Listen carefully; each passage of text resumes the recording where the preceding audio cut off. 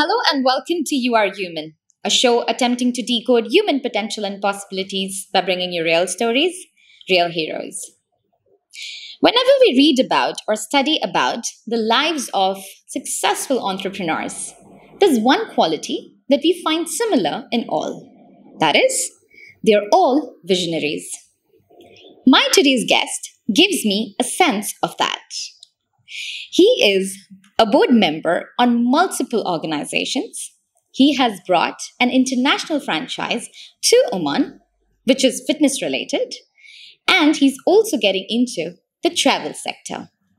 Please welcome Amr Baabood. Hello, Amr.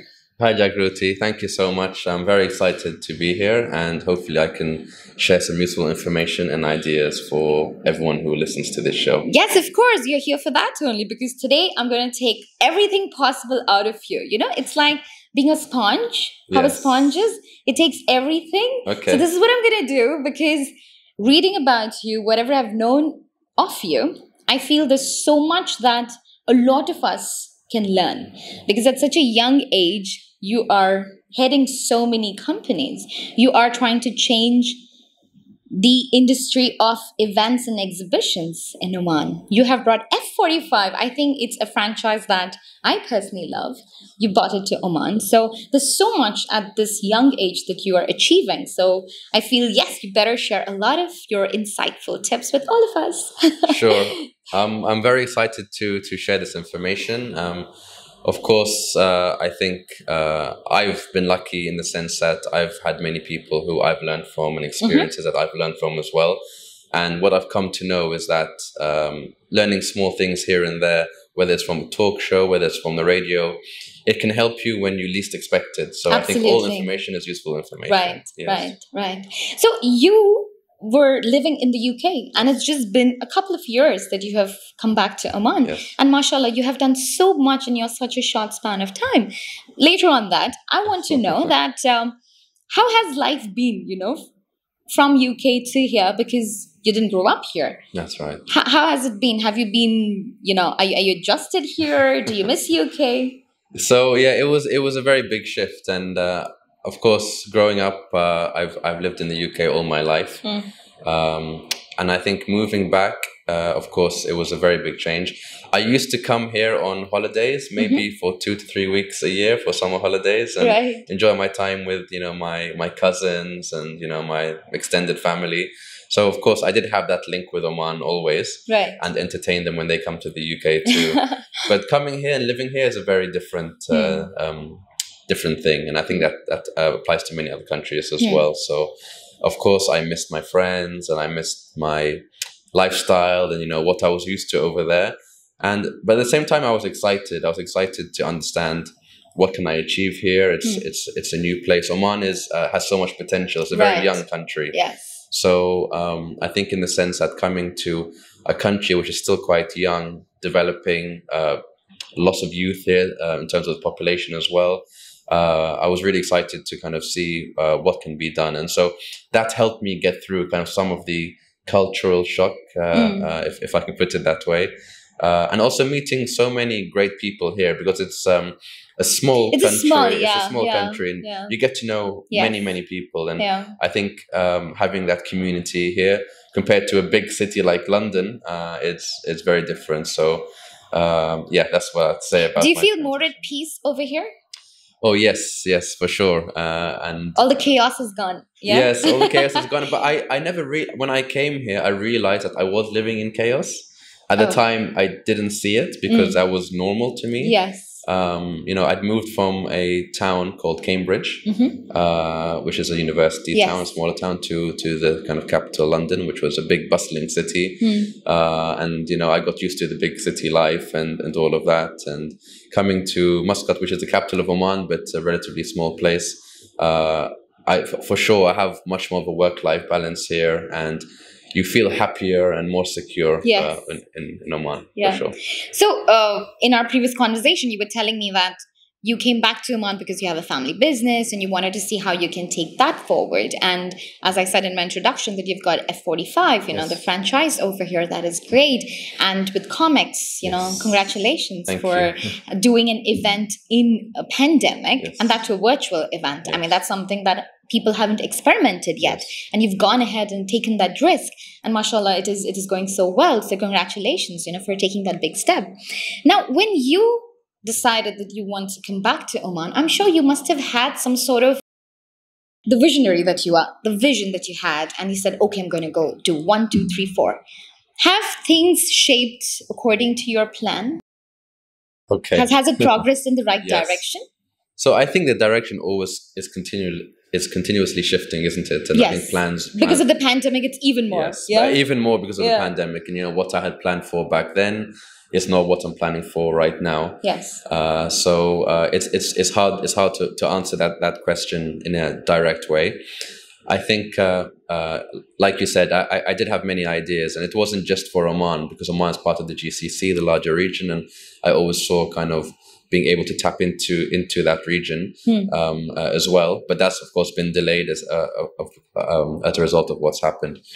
I think in terms of these ideas that I had coming to Oman, I wanted to set up new businesses. I wanted to grow. I wanted to move into new industries, to grow the capabilities of our team, employ more people, add more jobs to the economy. So these were all the kind of ideas that I had at the time.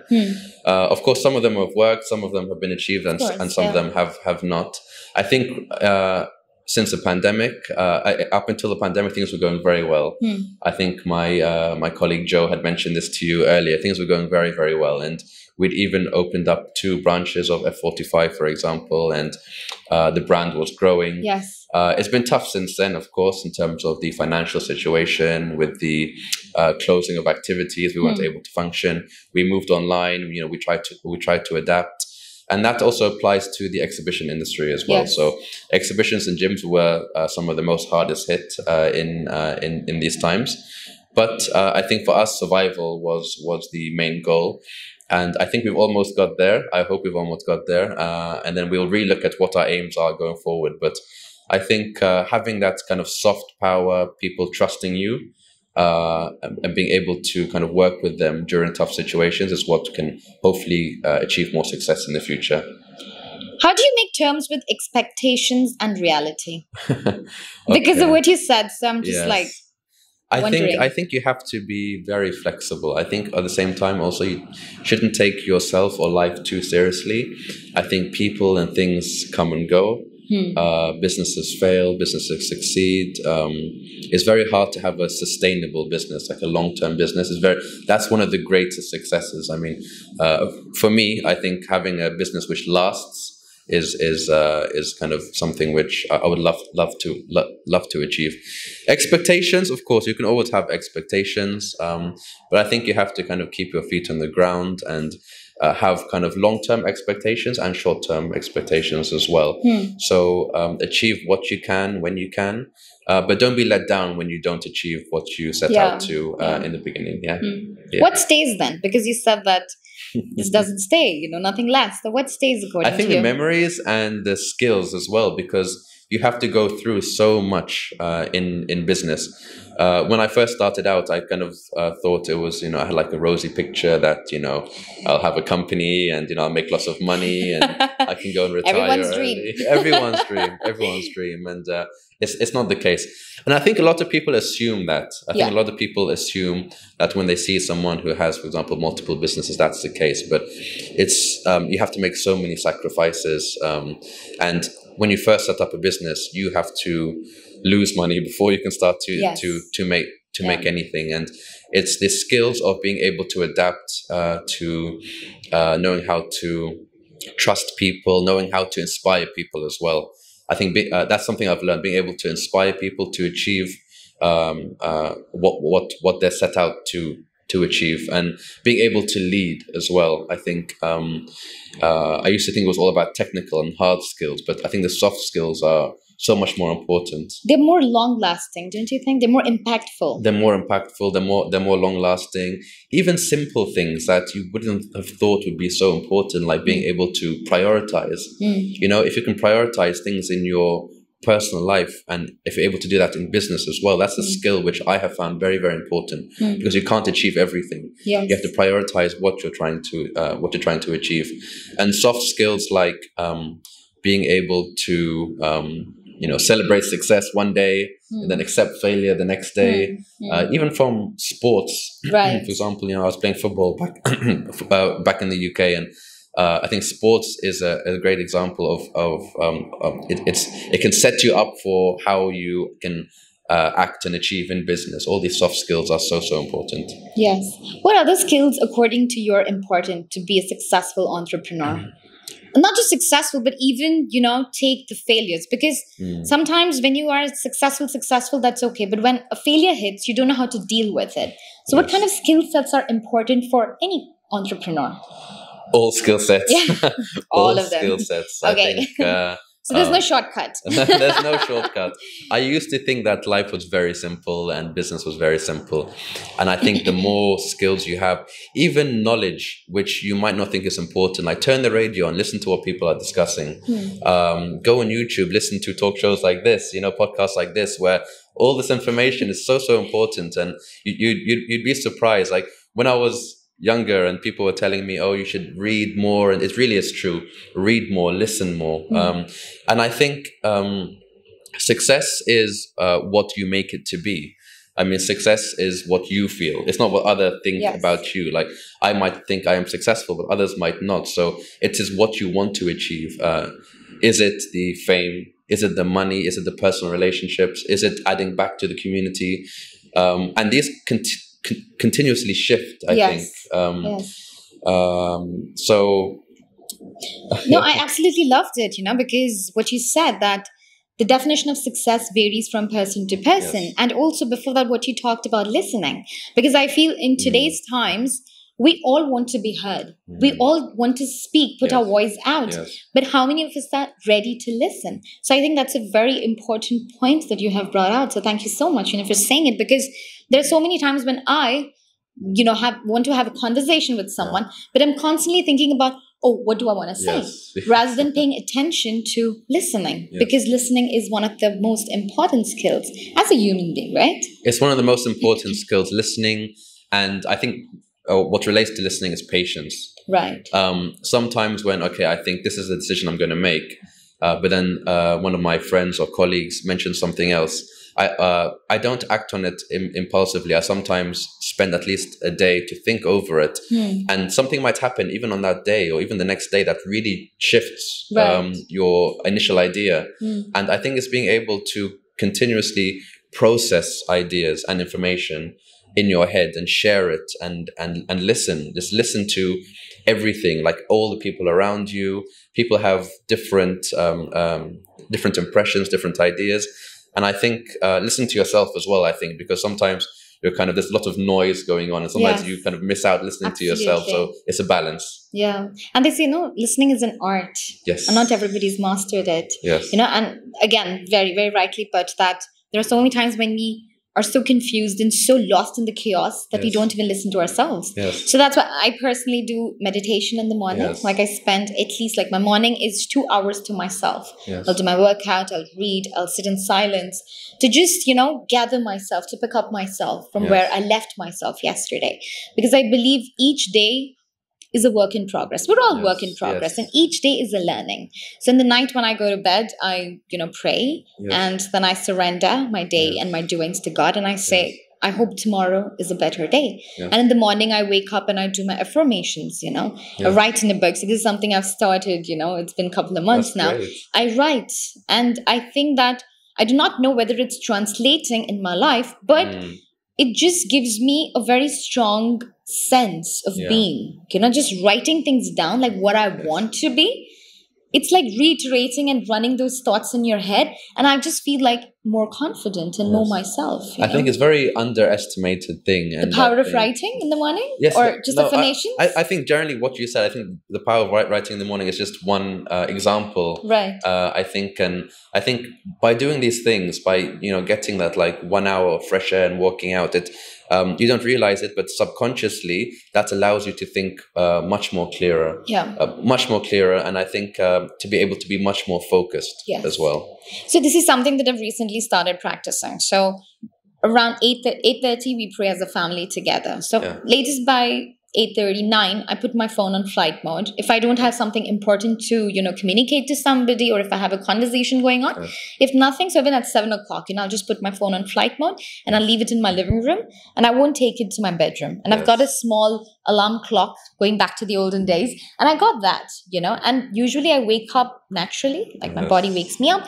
but just to see the time, because normally we are so dependent on our phones to see what time it is. So I got this clock, and in the morning after I wake up, after I've done my rituals, whatever I have to practice, I put my phone on if I'm going down for a run. And believe me, it's helped me so much, like to declutter.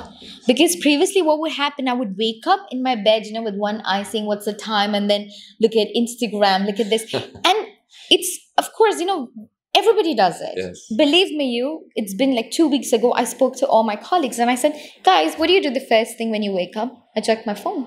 I answer emails. I say Instagram. And I was like, because now I can see the difference, how it is impacting me, how it is benefiting me, not looking at the phone, focusing on myself. It's just given me so much more control over my thinking ability. Like I'm not just saying anything in a meeting, I'm more calmer. Again, I'm listening more. So I think these small changes, they have such a big impact, which we don't realize. You don't. And I think, so I was just smiling so much because when you're mentioning the phone, and for me, the phone is my worst enemy. Like it makes me think I'm working sometimes when I'm not. Like it's the messages, it's the constant messages, replying to messages, which kind of, and more recently when I've just left, if I go to the office or wherever I'm working, I just put my phone to one side and silent and ignore it. I can get so much more done. Right. Be so much more productive, isn't it? Yes. And these are the things that you don't learn in education or training, but these small skills for me have really helped me to kind of progress and grow. That's lovely. Another thing that you talked to me about in our previous conversation was about unfair advantages. I personally loved that term, and when you explained it to me, I was blown away by that concept, and I was like, wow, I never looked at it this way. So if you don't mind, could you just elaborate on that concept a little more for the audiences, and for me also to hear it again about unfair advantages? And secondly, how can we recognize those unfair advantages in our lives, and how can we use it for our advantage? Because recognizing is one thing, and then utilizing it to achieve the right kind of benefit from it is a second thing. Yes. So I think the unfair advantage, which by the way is a book written by a friend of mine called Hassan Kuba. He's a friend from university, and he was actually over here once. We invited him over for our event Comex to speak to the youth and kind of educate them about his ideas. And at first it didn't make much sense to me. Then after he left Oman and I started to think about it more, it does make a lot of sense, and it explains a lot about how we can what we can achieve and how we can achieve it, in the sense that everyone, whether we like it or not, that's why he calls it the unfair advantage. It's not fair, but we all have some advantages over other people. And some which we realize and some which we don't. So we should realize, because the quicker you realize, the more you're able to use that advantage to your benefit or to help you to achieve your target. And some of these advantages, most people, again, assume that the biggest advantage or the only advantage to success is wealth. And that if you have wealth, you can generate more wealth because business is expensive and you have to have a lot of money. And but that's not the case. And what the idea of unfair advantage is that even things like your network, your friends, who do you hang out with, you know? Could someone from there help you achieve what you want to achieve? So like it's network, it's location. Where are you based? You know, that could have a really big effect on your future in terms of not just what country you're in, but what location in the city are you in. So education is another advantage. Like for me, I was lucky that my family focused a lot on education, and for my dad, everything was education, you know. But he also allowed me to kind of enjoy everything else in life as long as I did well in education. So that kind of having that education is a big advantage. So you don't have to have the money, you don't even have to have the education, but if you the thing what I mentioned about network and knowing how to I think a really important skill is being able to see a win-win situation in everyone. And by network, I'm not saying use people. I'm saying see how you can work with others. How can you collaborate? Yes. Collaboration is so important. Absolutely, absolutely. Collaboration is so important. And I think when it comes to business, people tend to think that, okay, I have an idea and that's it. It's not the idea, it's actually executing that idea. And you have to collaborate on a daily basis and never see things in black and white. Like a client is not just a client, a supplier is not just a supplier, a competitor is not just a competitor. At one point, everything can shift and, you know, the tables could turn and it could be the other side. So always have an open mind, I think. And your question about how do you recognize it? How do you recognize it? I think everyone's a genius. I think, which is true. Which is true, yeah. I think everyone is a genius, like no matter what, but maybe they're just doing the wrong thing. They're maybe not in the right position. Maybe they haven't realized what their true passion is, but everyone really is a genius. And Albert Einstein said that, by the way. So recognizing is very important because have you ever had that where you're just kind of minding your own business, doing your own thing, and someone comes up to you, is like, Jagruti, I never knew you're so good at calming people down, you know, and like maybe you don't realize that. But that effect that you can have on people, as small as it might seem, could mean that you're able to run multiple businesses and keep everyone calm when the market's gone, you know, it's been destroyed, but you can calm people down, focus. So I think sometimes others around you are better at recognizing your skills than you are. Yes. So again, it's about listening, it's about being aware, but also just being focused, and like you said, take time and think, who are you? You know, and I think passion, understanding your passion, doing what you really would love to do. Like for me, I never knew that technology would be something I was interested in. I always loved gadgets, but I never thought that technology is something I would want to be involved in. Yes. But now it's kind of by luck, this event, which was owned by a family business, which I now run, and technology is there. I'm loving it, you know, and it gives you that energy as well. So it's many different things. You can't really put it down to one thing, but I think just try to be aware and listen. Yes. Yeah. And I really like what you said, that, you know, you need to know who you are, because a lot of us are still so lost. Yes. You know, finding our own identity. Yes. We are probably trying to imitate somebody, you know. So, and again, in the times we live in, with social media, with so much being out there, we do not know where we belong, you know, who we actually are. And knowing who we are is such an incredible power, I feel. No? That's true. I mean, then the world is your limit. The sky is your limit. Because once you know who you are, that's it. That's the biggest discovery. I think, and there's no stopping. Once you know when you are, I think things just seem to work. Yes. Like, I don't know what it is. There's some energy around you which things just seem to fall into place. Because then you're not lost. You're not trying to pretend to be someone. Then you know, okay, this is who I am. I think because that's the biggest confusion in life, right? Yes, it's the biggest confusion.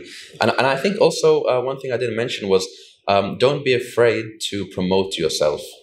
Like I think like promote just like I didn't used to do that. Like, you know, only recently on social media I understood, okay, maybe I'm quite good at this, you know, maybe I should be talking about this, because you might be doing something really great, but who knows about it? So promote yourself, and you'd be surprised how supportive people are. Yes, absolutely. No, I mean, because something like this podcast that I started last year, and you won't believe the amount of course, even you have supported. I told you, let's do a podcast, and you were so supportive, and you said, let's do it.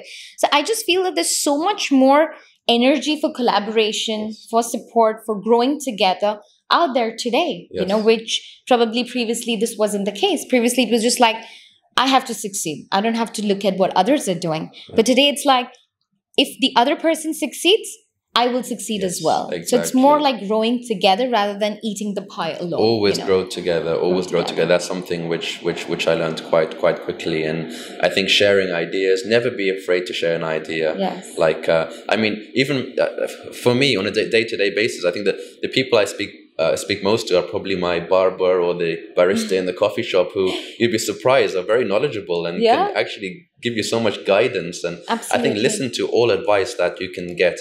Ask questions, listen, share, be open. Yes.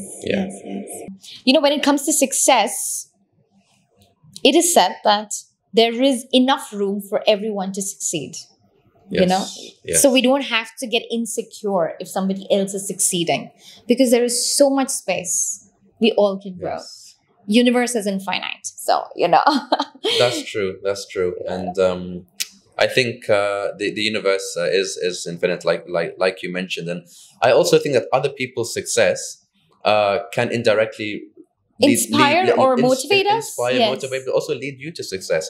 If someone else does very well, sets up a great initiative, project, or business, that's great, because they're going to employ people, and the industry is going to grow. So you also have more chance to be part of that. So I think always celebrate other people's success. Always be open, always be honest, be friendly and kind. I think that kind of small things which can get you a long way. And I think these are basic, simple things. Very basic, simple things. That's what we need in life. That's what we don't we need anything else. Yes. Yeah.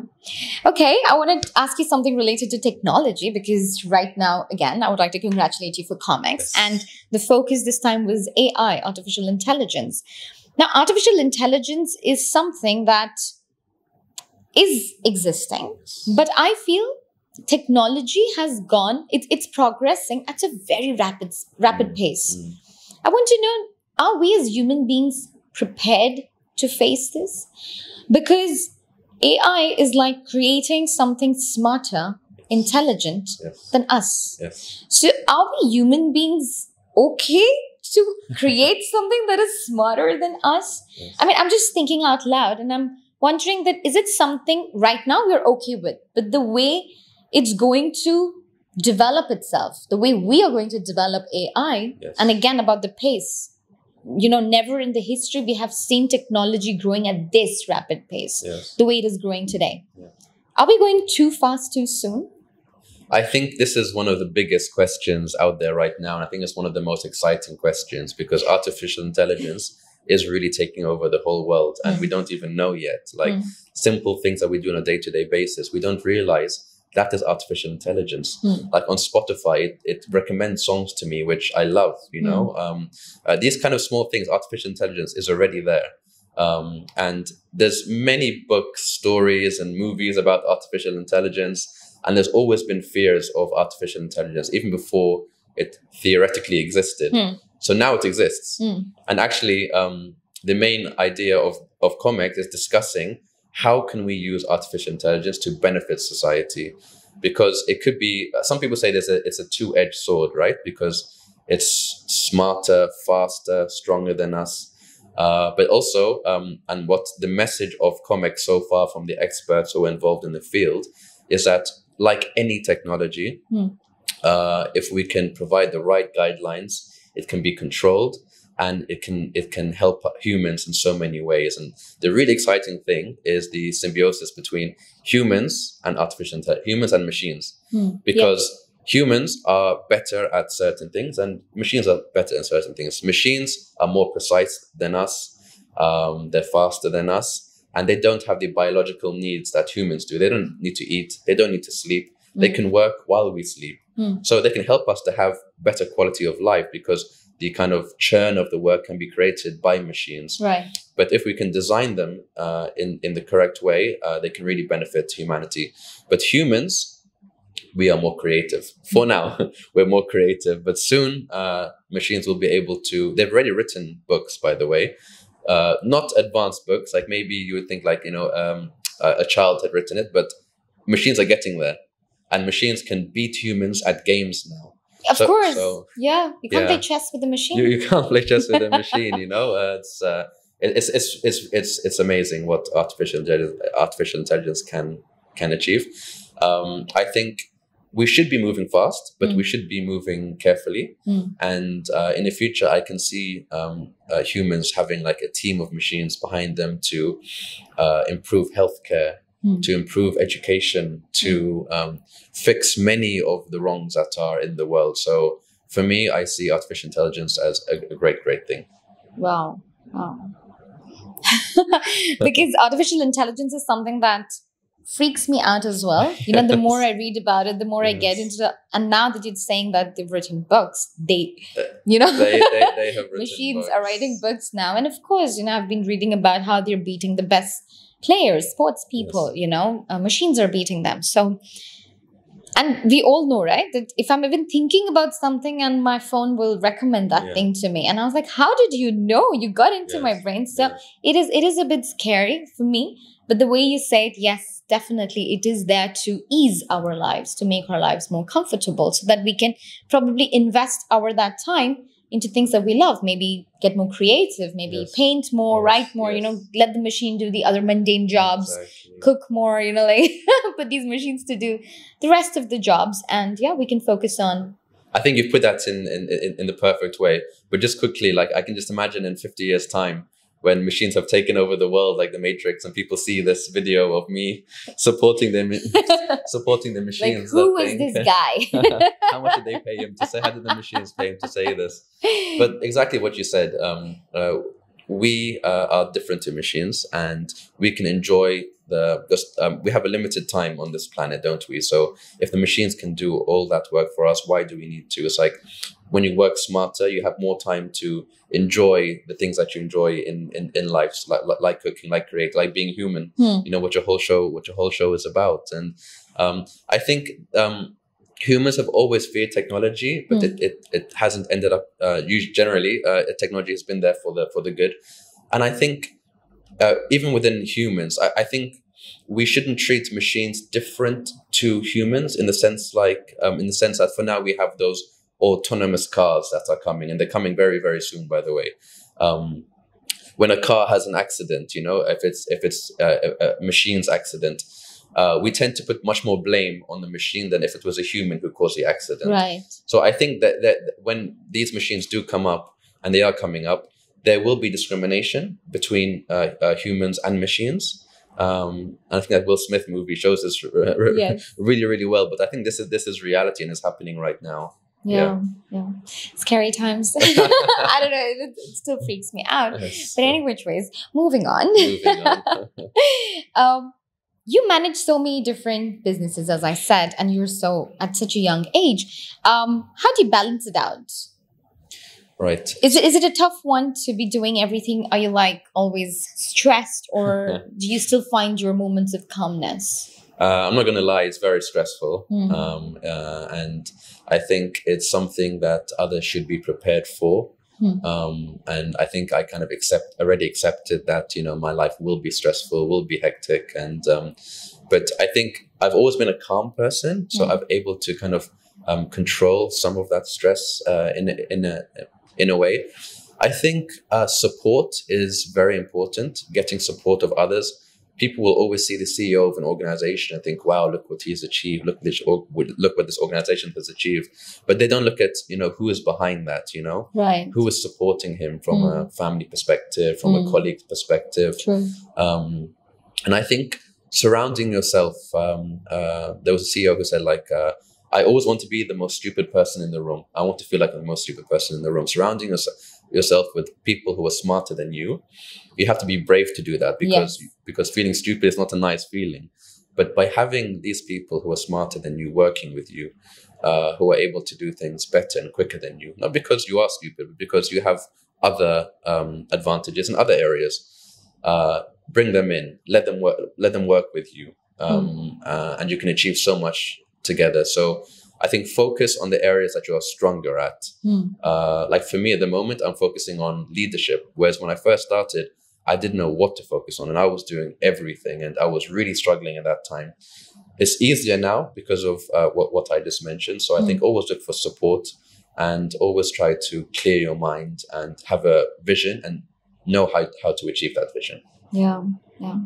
What advice would you like to give to 18-year-old Amr? And what advice would the 18-year-old Amr give to you? I think 18-year-old Amr wouldn't listen to my advice, firstly. But, okay. But of course, if he would, and if I can convince him, I would probably say, I mean, not just 18-year-old Amr, I mean 18-year-olds or youth everywhere is, life is hard. I think, be patient. Things take time. Yes, I think things take time. But I think always try to have that strength in terms of build up your skills. Because having that is like having a weapon inside you, which is ready for the right time. So even if you feel like you've studied for so long, or you've trained for so long, and you still haven't found the right opportunity, the time will come, and you will need to take that opportunity, and you will need to rely on the skills that you have. So I think that's one of the things that I would mention. And sacrifice. You have to sacrifice a lot to get where you want to. And I think being happy, which as a young Amr, I never thought was so important, but understanding that now, being happy can really kind of give you the energy to achieve whatever you want to achieve. Yes. And what the 18-year-old Amr would give an advice to you? Have fun. Relax a bit. Relax, have fun. Don't take life too seriously. Don't take it too seriously. But now I think this Amr and that Amr have agreed on kind of the balance. And I think now I've kind of found that balance. And I think it's part of the reason as to why I'm kind of having these achievements. Hopefully. That's amazing. That's brilliant. I absolutely love this conversation. And I wish you all the best. Thank you, Jagruti. I really hope and pray that you always find this balance. I know it's not going to be an easy road. Yes. Every single day is a battle. Yes. And I really hope and pray that you keep finding this balance, keep, bringing new concepts to this country, to this region, and maybe to the world as a whole. And more power to you. All There's the more best. Exciting times ahead. And thank you, Jagruti, for bringing out some of the things which I know, but I never think. And I think what you're doing here is really, really useful for everyone. Thank you. Thank you so much. And I think that's the beauty of a podcast, because when we get on to having a conversation, we don't know what are we going to speak about. And there's so much that we learn about each other, through the process. Yes. So thank you so much for being on the show. And I'm so grateful. And guys, if you're watching this, so please do follow Amr on social media and learn more skills from him, learn more things from him, how to be a better entrepreneur, how to be a better person, how to give back. So please do follow him. And thank you so much for watching. Thank you. I look forward to learning from you too. So please share. If you have any ideas, please do share with him, because he's a leader of Oman, and I'm definitely sure he's here to give years to those who have brilliant ideas. So let's share more and grow more. Let's do it. Well, let's do it. Yay, this was awesome. Thank you for tuning in to today's episode. If it has inspired you, even slightly, then please like, share, and comment. See you on the next one. Until then, remember, our time is limited. Let's make the most of it. Hey everyone, I am Amr Baabood and I am on You Are Human. Please watch, subscribe, and like. I'm very excited to be on here, and I'm sure you'll be excited to see what's in store. Thank you. Keep watching You Are Human on YouTube and listen to these amazing conversations on Spotify and other audio platforms.